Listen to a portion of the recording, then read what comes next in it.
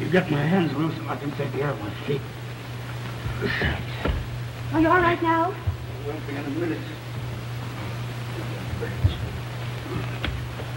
Thanks, lady. But where did you come from? Where's Mr. Conroy?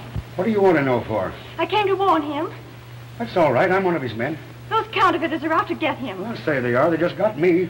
I was guarding some old guy in there when two others busted in and ganged me. I've got to find Mr. Conroy. It's a matter of life and death. Well, he's on his way to headquarters. Maybe you can catch him over there. I'll drive you over myself.